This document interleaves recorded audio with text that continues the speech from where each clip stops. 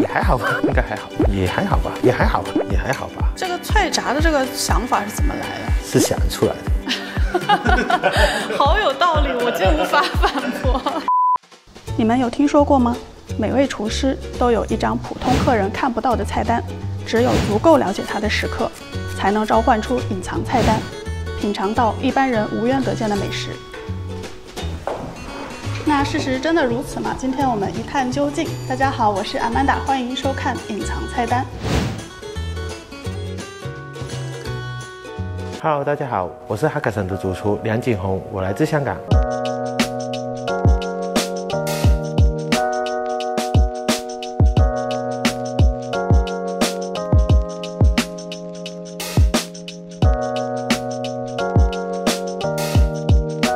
你是从小在香港长大的香港人是吗？是啊，我在香港待了差不多20多年吧，然后也去内地工作了好几家。那你的普通话算是还可以的，在香港人都。是啊。是有特意学过吗？特意去学的，我爸也是做这一行的，所以对粤菜这方面还蛮讲究的。他会对你的工作就是有什么指教之类的？也还好吧，还好是吧？你现在在这个Hakkasan里头做的也是基本上可以算是粤菜这个品类吗？其实我们Hakkasan的风格还蛮特别的，就有点好像结合菜一样的西式的元素，然后中式的做法，以不同的形式嘛来呈现给客人。有一种说法叫古法粤菜，还挺流行的，这个你有什么看法吗？蛮值得关注的。古法就是以前的东西嘛，越来越少人懂得会做，因为现在只重视摆盘好看啊，已经忘记了那个味道还有那个做法，但是一直能生存下来的东西，它一定有它的价值。对，就是你刚刚也有提到摆盘，其实很多厨师他都跟我说，现在餐厅可能越来越注重摆盘，超过了味道本身。所以我们就会坚持保留那个味道，摆盘也是轻度摆盘，有时候摆盘很多遍的那个菜都凉了。啊，对，在家里家常最喜欢吃的菜有吗？就其中一道就是蒸肉饼嘛，基本上家家户户都会做的。像你们餐厅会有什么隐藏的菜单吗？其中有一道嘛，就是脆皮加上鸭寮参，这个菜处理有点麻烦。寮参嘛，我们有一个冷泡的办法，大概要泡4到5个小时，所以如果放在菜单里给人家零点的话，基本上达不了这个效果。如果做不了这个效果，就情愿不做。什么样的客人他才能够触发这个隐藏菜单？关注的比较多，或者一些老顾客啊，那就会比较清楚了。其实我觉得一般人可能家还挺难做出来的。应该还好吧？还好吧？这个确定吗？好，那我们一会儿到厨房去给大家演示一下吧。可以啊，走。我们来先看一下这个食材，这食材也太多了吧？因为要熬那个包汁啊，所以主要是用来做汤汁的是吧？对，也有汤汁，也有那个馅料的，老母鸡跟那个排骨，跟这些姜葱，跟鲍鱼，还有火腿，都是拿来熬包汁的。这个是梅肉，然后海参呢要发个3天左右才可以把它发成型。如果泡发的时间不够呢，它很容易发不起，然后就里面硬硬的。而海参它属于一个比较名贵的食材嘛，要怎么挑选，怎么买，要不要给我们介绍一下？买贵的。对，市面上嘛，日本的关东辽参最有名嘛。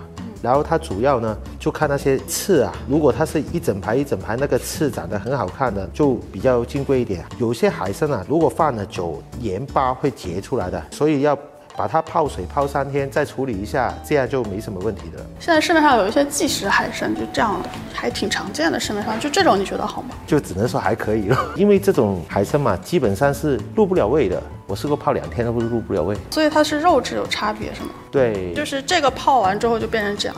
对对对，所以它的发头还是挺好的哦。还有那个刺嘛，看起来都是不一样的。对，这个刺特别多，然后这个刺稍微少一些。大小是差不多，但是口感啊、味道啊，还有营养价值嘛。然后这个海参它泡的过程中有什么注意的事项吗？干的海参里面是含沙子的，泡发到第2次左右，要把它剥开，把里面洗干净。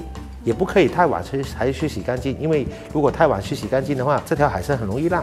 然后泡海参有一个说法是一定要用纯净水，是真的吗？其实这个也要分地区，因为有一些碱度比较高的或者酸度比较高的那些就不适合泡纯净水的话，就一定没问题嘛。那我们现在第一个步骤是什么呀？熬包汁。鲍汁，所以真的是用鲍鱼熬出来的？对对对，真的有鲍鱼的，真的有鲍鱼，不是假的鲍汁。会不会太麻烦？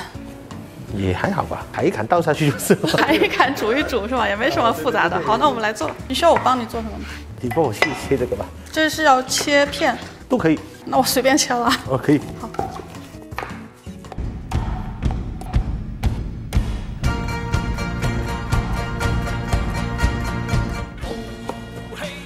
这是金华火腿是吗？对，这个金华火腿。但你们餐厅的爆汁都是要自己熬吗？都是自己熬的。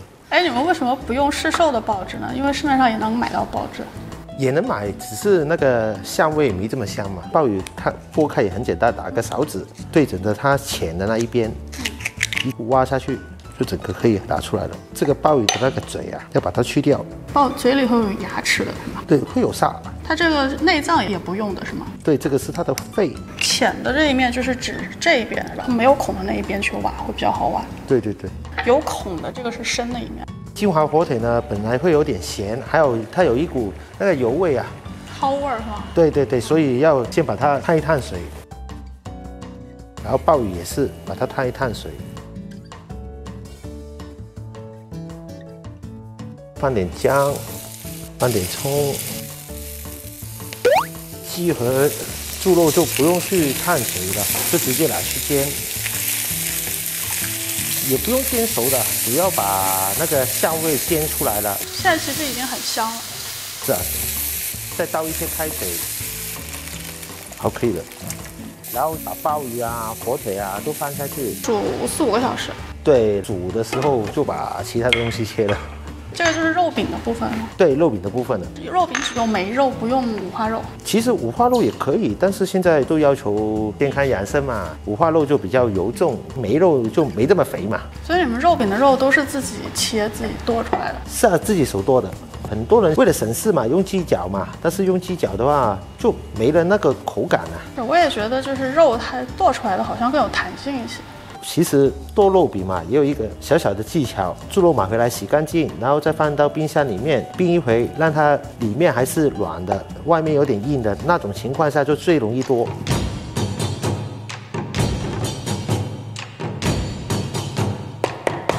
大概这种程度嘛。所以它其实没有很细啊，还是保留了一些那个肉的颗粒感的。对，有点颗粒感，这样吃起来才有口感嘛。刚刚说的，想它有点嚼劲的话，就加点虾下去，然后就这样拍扁。对，尽量用刀背咯，不要用刀锋，因为刀锋呢会把它的那些纤维啊切断了，嚼劲就没这么好了。其实这个技巧大家一定要学会哦。香菇嘛，买回来嘛，把它泡水，然后把丁去掉，煲大概1个小时左右吧，然后再把它切成粒状。这个东西我知道它有很多名字，有的地方叫地瓜，有的地方叫凉薯，还有的地方叫地梨，就它有好多种不同的名字，在不同的地区。你们叫地萝卜。地萝卜。这个东西你叫它什么？沙格。沙格。一整块嘛，家里如果吃的话应该吃不完的，可以用一些马蹄啊那些来替代了。然后这个小棠菜嘛，剥2个叶子，切一切，用把小刀弄个造型出来。很可爱的一个造型。由于时间的关系，我们已经有准备好的鲍汁。哦，这是你带来的是吗？所以它跟市售的鲍汁其实差别还是挺大的，因为市售的鲍汁都会加那个增稠的成分啊。然后再会把这个疗生嘛，刚刚说的冷泡嘛放下去，这个状态呢维持它4、5个小时。这个爆汁以后有加盐的吗？会加一点点蚝油，把它提鲜。所以现在这个泡的过程中是不开火的。如果开火的话，它很容易煮过头啊。现在趁这个空档，就把刚刚切的那些猪肉啊，然后呢单青拿一点点下去，再加点生粉，有点上劲了。现在还没有加任何调料是吗？其实现在也可以加盐跟糖，如果有盐分的话，它那个劲更容易上来。糖也是差不多。对，重口味的还可以加点蚝油了。它里头有猪的梅花肉，有虾仁、沙格，很鲜甜又会有点脆的那个口感。香菇，然后蛋清。如果看它劲度不够的话，可以这样打到什么程度呢？倒杯不洒。倒杯也不会洒下来的。那当然不要太大力了。那现在呢，把辽参把它拿出来，把它吸水，然后放点生粉放在里头，帮助它粘住这个肉饼。对，这浸泡的过程我觉得真的还蛮重要的，因为海参确实很难入味，我觉得。是啊，泡的方式就泡完也不会说很松散，如果太淋的话，现在这个步骤晾不下去啊，一晾就掉出来。要给它塞到很满是吗？也不用，大概1两左右就差不多。所以现在是要先煎一煎，然后再炸。哎，先把里头给处理熟了，然后再裹上姜去炸。对。这个脆炸的这个想法是怎么来的？是想出来的。好有道理，我竟无法反驳。也没有，就主要聊生嘛，就很少人会拿去炸嘛。就有一次吃一个婚宴嘛，吃那个炸脆奶啊，然后下一道就是聊生了。就想了一想，为什么聊生只能爆汁扣啊？就一些比较常见的做法呢？然后就想出这个。哦，这个听起来很有意思啊。然后就这样煎的时候呢，最好先不要动它，只煎它有肉的那一面。对，说实话，我自己在外面吃海参的时候，我觉得做得好的海参真的不多，因为海参本身它是一个难入味儿，又有一定这个海产品的这个味道的食材。是啊，开这个小火嘛，然后慢慢把它煮到熟，大概8、9分钟吧。现在我们还要调那个炸辽参的那个姜，低筋面粉啊，一定要低筋的，它炸出来才会比较脆，对吧？对，我们先放点油嘛。哦，所以是面粉油先放油，再放水。对，如果反了过来的话，水勾油掺不进去啊。我理解是这个先让油包裹住这个面粉，对，这样它后面和水会更好融合。对，然后并且防止这个面粉起筋，一点点的加，因为这样才会均匀一点，不然的话很容易起颗粒状。然后再放点啤酒，所以水跟啤酒大概一半一半的这种比例，差不多。啤酒就是用最普通的那种就好了。对。大家知道做菜用的啤酒，就千万不要买那种特别贵的啤酒，因为一般那种它的味道会很重，然后可能会有些苦味。一直搅嘛，顺着同一个方向，千万不要太用力，搅得太快或者太用力的话，它很容易起筋啊。到这个浓稠度就可以了，是吧？对。因为它放一会儿之后会变得更浓稠，所以现在就这样就行了。这个姜除了炸海参之外，也可以用来炸鱿鱼什么的，也挺好的。对，都可以的。然后辽参也差不多熟了，现在倒点爆汁进去煨一下。对，进去里面煮一煮。辽参也差不多，那现在这个辽参已经熟了啊，再吸一吸水。这个海参是酿过肉之后呢，下锅煎，然后再加爆汁给煮了一会儿，所以里头其实已经是完全熟了。爆汁嘛，也完全入味了。炸之前放点生粉，让它裹得更好一点。现在是先用这个面糊试一下油温，然后我们就把酱浇回去。现在油温其实还蛮高的，就是它一下锅之后立刻就金黄。这个已经炸好了，但是跟我们餐厅还是会有点区别。为什么它会有这样的区别？家用的炉嘛，始终没有火力这么大，很难控制到跟餐厅一模一样的那种蓬松程度啊。但是这个我感觉它蛮脆的。是啊，可以。这样敲一敲，其实还蛮脆的，就只是外形上会有一些差别。再把包汁勾一下芡，勾芡的时候那个汁不要这么热了，不然很容易变成颗粒状的。就小火，然后慢慢加热，慢慢倒。对，好像这种程度都差不多了。下面还需要烫这个青菜是吗？对，加点盐。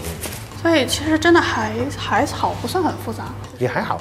对，海参只要你前面泡发好了之后，然后酿上肉，煎一煎，煮一煮，然后炸一炸就完了，很简单。Hold up, wait a minute。然后水烧开了，上海青也放下去煮一煮嘛，放点包汁嘛，来放在底。特殊的摆盘技巧大家学会了吗？放条辽参。这样就可以了。然后我们一般来说呢，会另外用个小壶啊，跟点包汁给客人的。你会连着爆汁一起上桌是吗？对，一浇上去它就软了，所以我们吃的时候就可以把这个料汁放在旁边。你要吃的时候现浇。大家也可以听一下它切那个声音啊，已经放了一会儿了，还是挺脆的。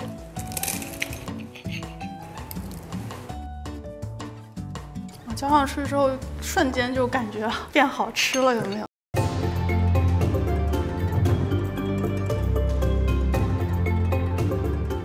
那我先尝一口，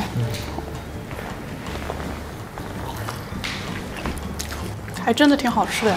之前其实我是有期待它是什么味道的，但吃完之后还是觉得比预想的要更好吃一些。炸过之后，外面那个壳会特别的香，然后里面的那个肉饼会有一些肉的香味。因为我刚刚跟你说我在外面吃海参，其实我蛮挑的，因为我觉得很多地方的海参都很腥，就它没有把那个腥味给去掉，然后没有把海鲜的鲜味给带出来。但是这个海参，我觉得它确实味道是我吃过的，我不能说最好，这样会得罪别的厨师。我不是这个意思，对不起。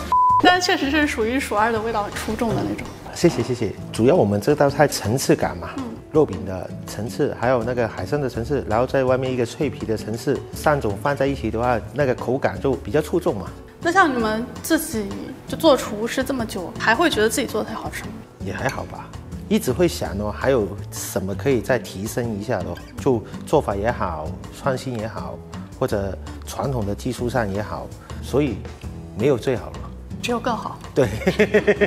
那像这样一份在你们包房菜单上大概要多少钱？400块钱左右。She said yeah。所以400块钱就是这样一整条海参，然后一个人吃的分量。对。好吗？大家今天学到了没？就是学会了之后，大家在家做这样一份是价值400块的这个海参酿肉，学到就是赚到，有没有？那我们今天的节目差不多就到这里了。然后因为你是很擅长于做这种粤菜啊、客家菜的这种，有没有一些就是在家里头就是喜欢这种口味的人的观众，可以给他们一些建议？蒸肉饼。蒸肉饼是吧？对。就所以你真的是蒸肉饼真爱粉啊，我觉得。对。所以今天其实我们是有教大家2道菜，一个是蒸肉饼，一个是把肉饼酿在这个海参里头去脆炸。所以今天大家是真的学到就是赚到。喜欢我的节目，或者喜欢我本人，或者喜欢 Keith 本人呢，请点赞、订阅、关注、评论、转发、投硬币。意见商量。